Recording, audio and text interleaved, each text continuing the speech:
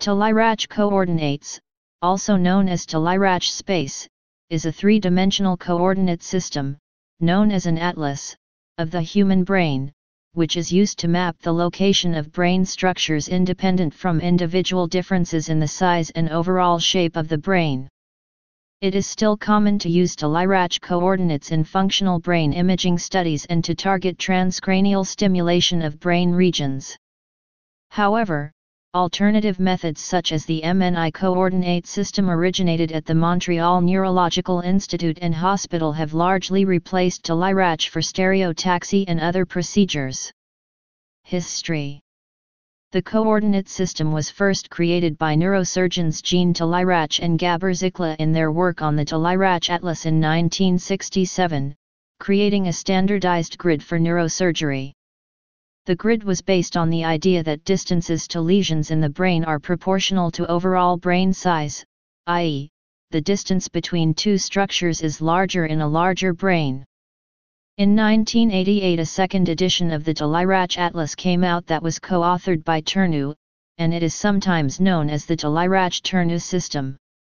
This atlas was based on single post-mortem dissection of a human brain.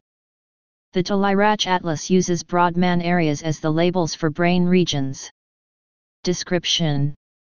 The Talairach coordinate system is defined by making two anchors, the anterior commissure and posterior commissure, lie on a straight horizontal line. Since these 2 points lie on the mid-sagittal plane, the coordinate system is completely defined by requiring this plane to be vertical. Distances in Talairach coordinates are measured from the anterior commissure as the origin, as defined in the 1998 edition. The y-axis points posterior and anterior to the commissures, the left and right is the x-axis, and the z-axis is in the ventral dorsal, down and up, directions. Once the brain is reoriented to these axes, the researchers must also outline the 6 cortical outlines of the brain: anterior, posterior, left, right, inferior, and superior. In the 1967 atlas the left is with positive coordinates while in the 1988 atlas the left has negative coordinates.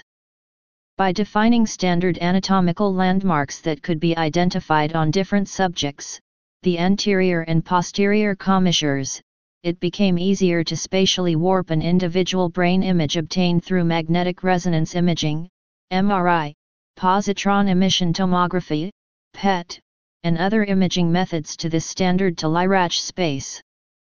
One can then make inferences about tissue identity at a specific location by referring to the atlas. Conversion to other coordinate systems. Another common atlas for the human brain is the Montreal Neurological Institute and Hospital, MNI, coordinate system, which is the template used for SPM and the International Consortium for Brain Mapping. Most neuroimaging software packages are able to convert from Talairach to MNI coordinates.